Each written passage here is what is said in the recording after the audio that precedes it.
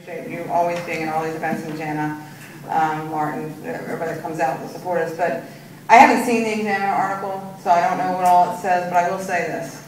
Twice today, assuming from the same paper, I've had to correct wild misinformation from the Examiner.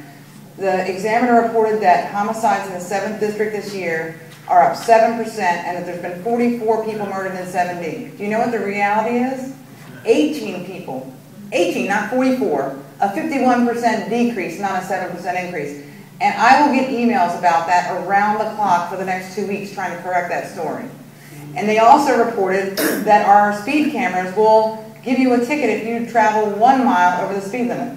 Do you know how wildly inaccurate that is? I will get hate mail for 3 months because of that story. So you know why I'm up all night? Because the Examiner writes information that they know is not factual. So please, don't make the Examiner your only source of information because it's a real disservice to all of us. This is an individual that escaped. Like I said, I haven't seen the article. I'm just telling you, every single day the Examiner writes things like 44 people murdered when they know the real number is 18. So.